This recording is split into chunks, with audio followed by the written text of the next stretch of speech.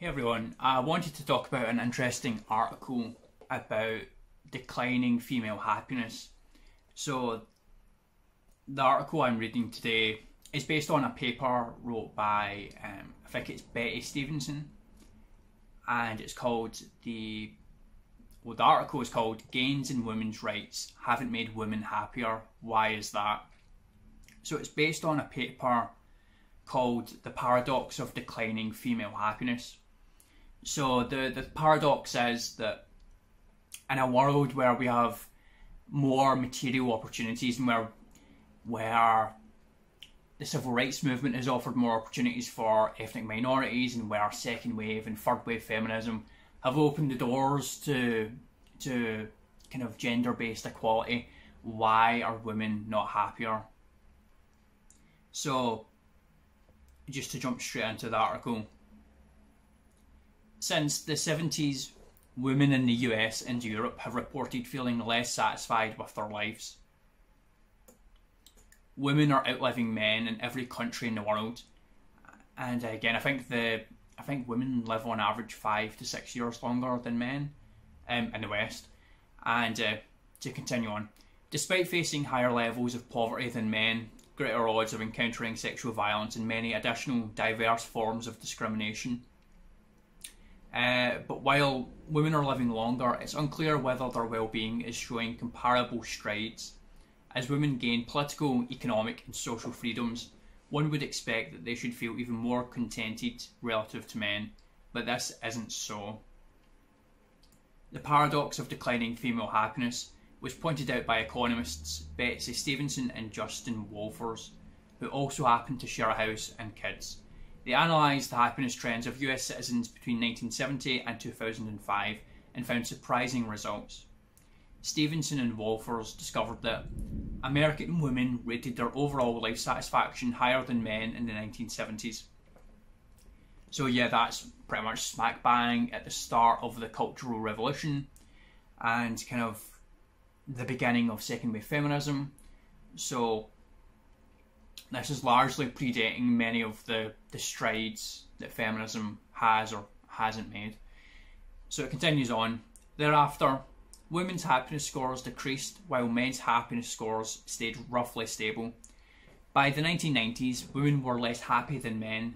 This relative unhappiness softened after the turn of the century, but men continue to enjoy a higher sense of subjective well-being that is at least as high, if not higher, than women's. Those 35 years saw advances in American women's rights and financial powers. For example, in 1974, Congress outlawed credit discrimination based on sex. In 1975, states were prevented from excluding women from juries. Until 1976, marital rape was legal in every US state. Over the 35-year period, women working full-time went from earning less than 60% of man's median salary to earning about 76% of it. Still an embarrassment for a country that aspires to be a meritocracy, but an improvement nonetheless. And of course that weighs into the whole gender pay gap debate. Interestingly, you may measure how much men and women make a salary per year. So men may make 24% more per year, but are they working longer? Are they working in more dangerous jobs? Are they working in more dirty jobs? Are they prepared to work more overtime? Do women tend to balance other concerns and interests against work, like family, like partners, like whatever else? But the article doesn't go that far. So to continue on, the 20 years between 1980 and 2000 saw a five-fold increase in the number of African American men in jail, leading to more black men behind bars in the US than were enrolled in colleges and universities. Those kinds of statistics imply big changes to the marriage market. Although increased incarceration has affected African Americans more than others, even when all Americans are considered together, the rise in male incarceration between 1970 and 2000 has been responsible for a 13% drop in US marriage rates. The reduced pool of free men has also encouraged many women to accept marriage proposals from men they would have otherwise rejected, an effect that has been shown to be sufficient to shift the economic advantage of marriage away from women towards men. Right, so, you know, the war on drugs that many people agree is probably being a negative thing has led to mass incarceration since the 1986 substance abuse. No, what was the bill that Ronald Reagan passed? So it was 1986. It was the I think it was the Abuse of Substances Act, 1986. Anyway, someone will correct me in the comments. But if we've seen this massive uptake in incarceration for black men, it's funny how the focus of this article is, well, this has been awful for women. Let's focus on how bad it's been for women. Never mind the men who have just been eliminated from society. But to continue on. But putting more men in prison cannot fully explain the lessening happiness of American women, because women in other industrialised countries, which did not lock up nearly as many of their men, have also become less happy in recent decades. Stevenson and Wolfers found the gap between male and female happiness in Europe over approximately the same period had a strikingly similar trend in magnitude to the US gender happiness gap. So why is this? Evidence supports the idea that women's rights and roles in the home in the US and Europe have not moved in step with changes at the workplace. Therefore, because women with jobs often do most of the chores and childcare, they shoulder a dual burden that cuts into their sleep and fun. Long commutes are thought to make British women more miserable than British men because of the greater pressure on women to meet responsibilities at home as well as work. And again, I think that's probably accurate. So in one study that I mentioned in a previous video, women perform, I think it's 93% of all domestic chores in household. And it's a point that Betsy Stevenson mentions in the paper, in which she calls that women are performing the double shift of obviously vocational work and domestic work. So that's again most likely probably true.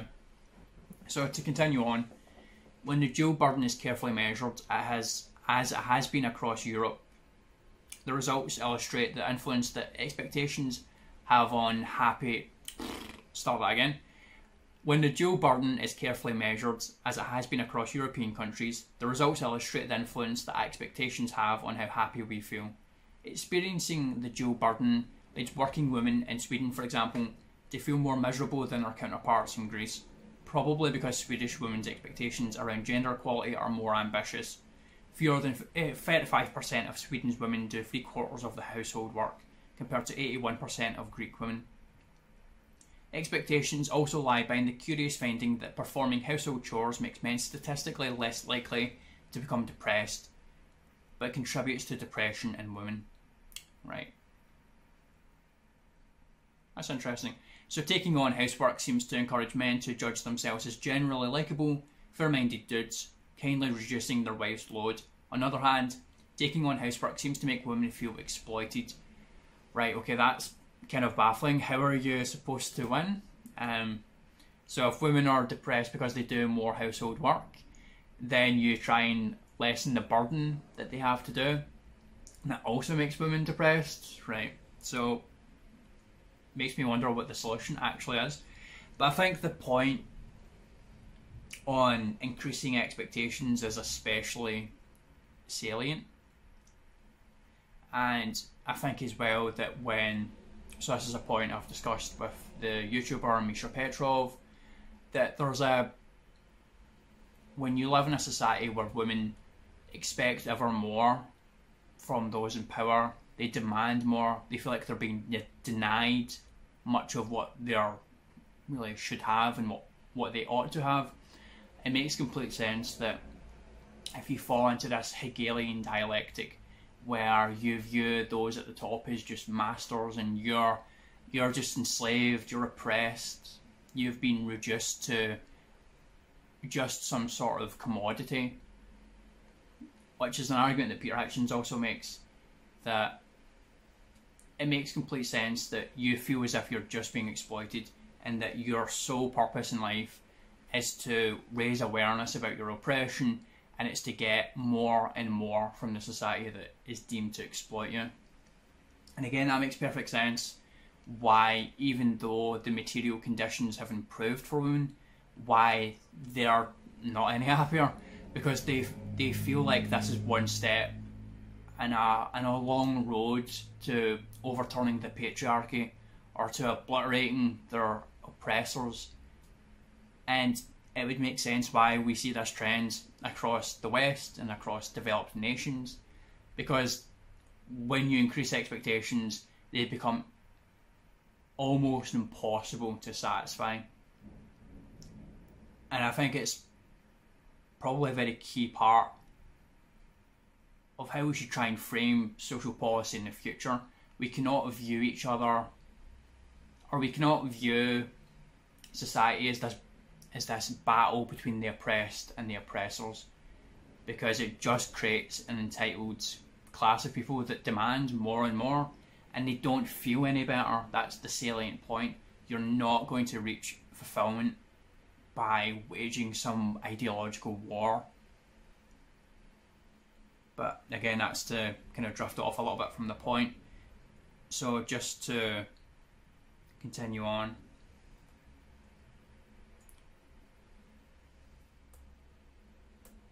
So it says, different parts of Switzerland voted very differently. Unsurprisingly, cantons, so Swiss states, with a high proportion of votes in favour of amendment were recorded as having a small gender wage gap some years later. But strangely, working women in areas with strong traditional values, where most people had voted against equal pay, were happier than working women in liberal cantons. And again, that makes sense. They don't view the world as this ideological struggle. They don't think they're being denied something. Actually, they're probably much more grateful for what they do have, rather than rueful for what they don't have. So just to continue on, so we're just at the end of the article. So it says, this inside-out result probably arises from different cognitive comparisons. Women in liberal communities are less happy and notice discrimination because they automatically compare their opportunities and salary to everyone else around them, men included. Traditionally minded women perhaps base their identities more firmly on their gender roles. The shock! Who knew that gender roles may actually have a beneficial effect? And think only of other women when they evaluate their privilege and opportunities. Oh God. This kind of difference might explain the lessening happiness of American women as women's rights and opportunities have increased. It seems reasonable that women in industrialised countries have internalised ever more complex and optimistic expectations and judge reality against these. Asked how satisfied she is with her lot in life, the housewife of the early 1970s probably just reflected on whether things were going well at home. The same question today evokes evaluations across many areas of life. Declining happiness among women may seem depressing, but whoever claimed an expanded consciousness brings satisfaction. And it's a fair point.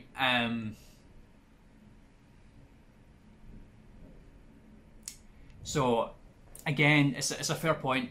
As we become more aware of our surroundings, as we develop this comparison mindset, it makes complete sense why we're no longer happy. Because if you live your life evaluating your own situation according to others, if you think that the grass is always greener, then why would you be happy? Why would you be content?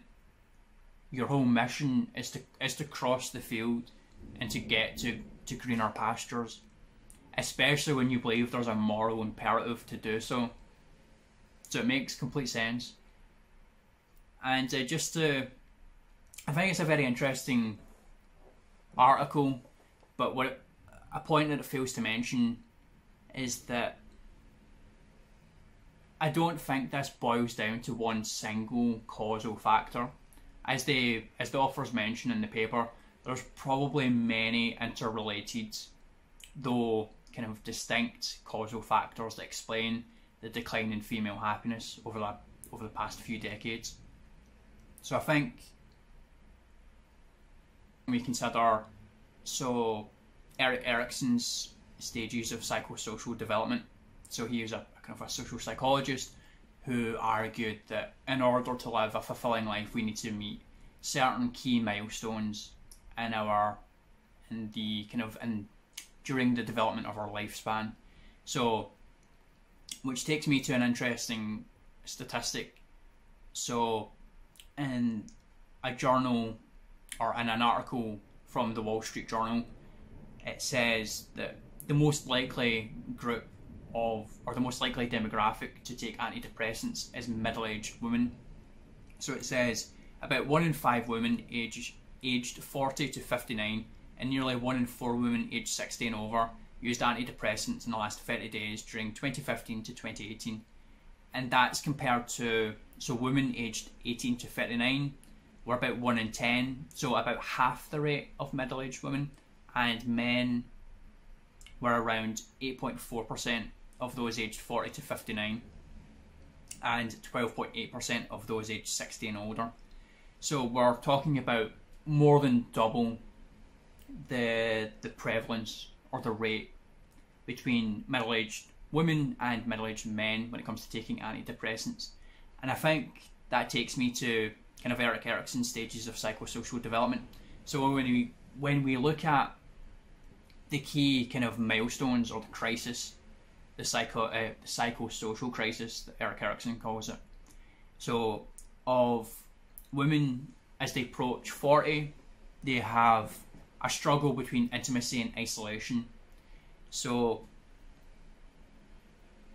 women really are having to evaluate to what extent they are prepared to give up their career in order to cultivate a family, to pursue fulfilling romantic relationships, or whether they're going to abandon those social connections and pursue just a life of work.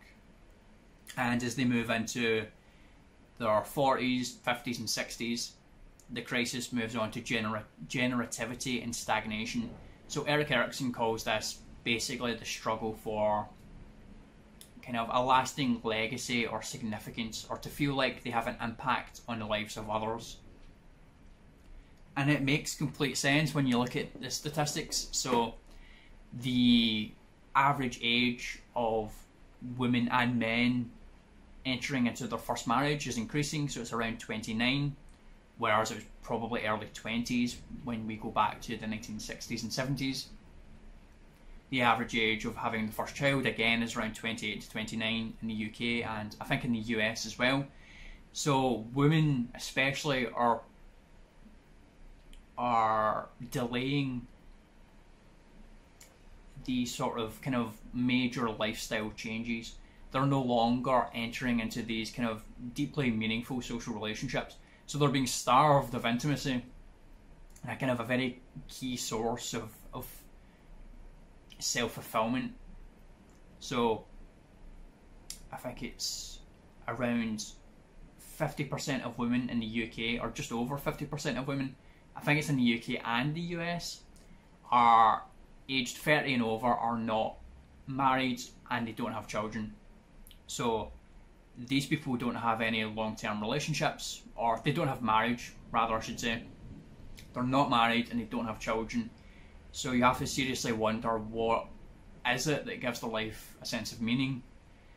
And again, this is a point that Misha Petrov and kind of other people as well, kind of, I guess, more conservative thinkers have suggested as well, that we're really training women to behave like stereotypical men. That your life is about obsessively focusing on your career. It's about being incredibly driven. It's about having a type A personality and being a boss bitch. Sure, that'll work for plenty of women and for plenty of men. But for those that want deeper connection, none of our societal incentives are aligned to this need. And it makes sense why women end up in their 40s and 50s on antidepressants at higher rates than every other demographic. It's because they realise they've actually lost out on something very sacred. They've lost out on social connection. They've lost out on having a child and having a family unit. And these are the most personal and intimate relationships you'll ever have in your life. And it takes people just perhaps a decade or two too long to realise that. But of course, I think there's many other factors. So what Betsy Stevenson found in that study is that the decline in female happiness cuts across all age groups, and it cuts across, I think, all demographics, whether it's social class or educational status. So we've seen from the 1970s where women were generally happier than men, to basically the turning point in the 1990s where women's happiness has declined both in absolute terms and relative to men. So now men are deemed to be kind of subjectively based on the general satisfaction survey, where they report having higher levels of subjective well-being. And I think there's, again, many causes, which takes me to another paper, if I can find it, by Helen Sweeting, Robert Young and Patrick West. So they performed a study, a longitudinal study from the 1987, from 1987 to 2006, and they administered the general health questionnaire. So this is basically, I think it's a 12-item survey or questionnaire, basically asking them to evaluate their own subjective sense of well-being, how useful they feel they are, how stressed they feel they are, whether they've been able to get sleep, and kind of other kind of metrics to explore their kind of subjective sense of well-being. And what they found is that from 1987 to, if I can just find the results. So what they found in the general health questionnaire, so specifically the rates for caseness. So caseness was basically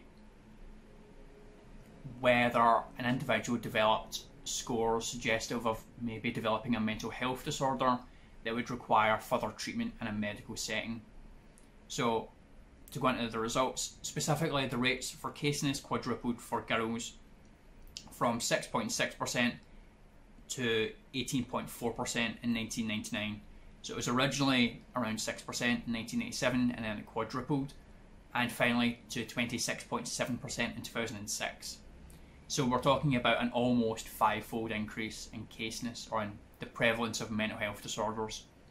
And for boys demonstrated no statistically significant increase from 1987 to 1999, but conversely their rates of caseness also doubled from 5.5 in 1999 to 10.2% in 2006. So we see an increase in basically mental health disorders and symptoms that are associated with mental health disorders increasing quite rapidly for both genders. So this was among 15-year-old boys and girls in a school in just outside Glasgow. So that's a city based in Scotland. So there was an increase in kind of mental health disorders among both demographics, but it's much more pronounced among girls, or in this study adolescent girls, which is interesting as well when you think of the technological changes that we've experienced in the 90s and specifically in the 2000s with the rise of the internet and social media and technologies of that sort. Which takes me to kind of an interesting argument made by, I think it's the psychologist Nikki Crick, who basically argues that perhaps one way, or she doesn't necessarily argue this point, but I think we can make the argument based on her theoretical assumptions. So she says that men and women are roughly equally as aggressive as each other, but men demonstrate their aggression physically through violence, through, I guess, sport or any other kind of kinetic physical altercation, whereas women generally express their violence through relationships. She calls this relational aggression. So rather than punching their best friends, they'll try and destroy and ravage their reputation, whether it's slut shaming or saying that they're not cool, or in some way trying to socially ostracize them from their in-group. And I think this is perhaps a very critical causal factor in why especially younger girls are experiencing levels of kind of declining subjective well-being in relation to boys, especially when we consider that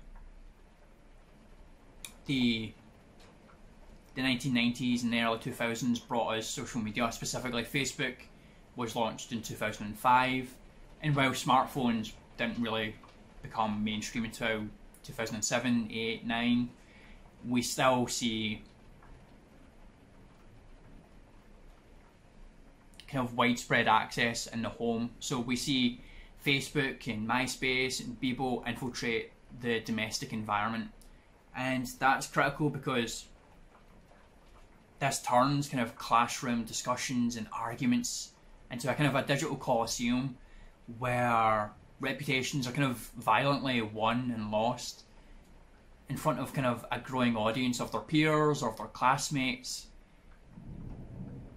And there's just a great spectacle and really a great resource for bullying and for relational aggression that's now opened up to teenage girls, really from the late 90s to a lesser extent with computers and kind of chat rooms and stuff like that, to a very powerful kind of digital coliseum in the 2000s with Facebook. And again, when you take this, when you scale this up to kind of the world of smartphones and Twitter and Snapchat and TikTok, there's an ample battleground to destroy basically your female classmates. And this isn't a form of aggression that men are as predisposed to engage in. So that might be one factor in why kind of adolescent and young adult females have experienced declining happiness.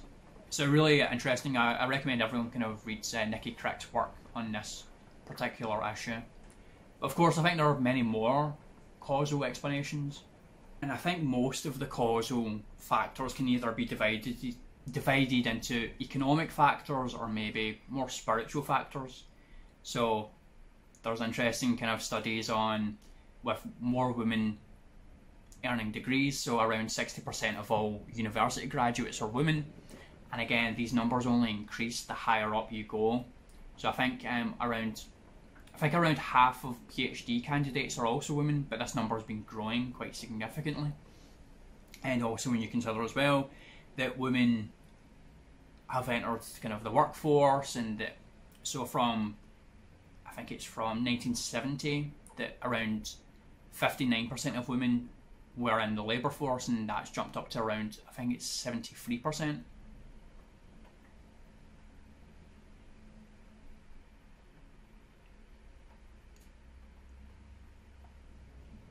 And again, you take all of these factors and it creates this kind of phenomenon of economically unattractive men, because women typically want to date someone that earns at least as much as they do, if not more, that has basically a value, that a sexual market value, to use that phrase, that's at least on par, if not higher than their own. So this creates an ever shrinking pool of eligible bachelors that they can date from. So this again denies them kind of social connection, this sense that they have some sort of purpose, that they can care and tend to others, that they can have an influence on the lives of other people, that they can have some sort of lasting legacy in the eyes of others. And again, I think there's just myriad economic factors that you can explore. I think more interestingly, and again this is a point that I've kind of discussed with the YouTuber Misha Petrov, is just the lack of any spiritual fulfillment or awareness. We live in a society where it's characterized by destructive impulses. So there's a very well-known concept within Buddhism called the three roots of evil, or the three poisons of evil. So the three roots of evil are kind of the general cause of suffering in the Buddhist mindset. So these are kind of greed and desire, which is represented by the rooster. There are ignorance or delusion, which is represented by the pig. And perhaps even more importantly is hatred and destructive urges, represented by the snake.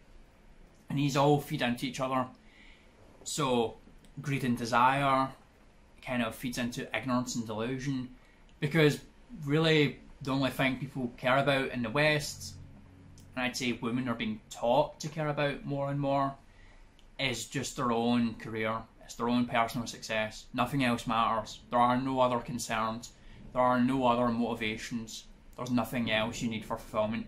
You just need to be a boss bitch. You need to be a corporate man. And this ignorance and delusion leads to this mindset that, well, if I strive for this, I'll lead to a life of happiness. But then it creates these destructive urges because, nope, you're denying very key aspects of your nature. Not only for women, I would argue for men as well, that striving for material success will only take you so far in the path to well-being and fulfillment. And this creates, again, a sense of dissatisfaction at life. Probably many of the problems we see as well with substance abuse, with people largely living for the weekend, with, again, overly casual sexual relationships that leads to very little, if any, fulfillment.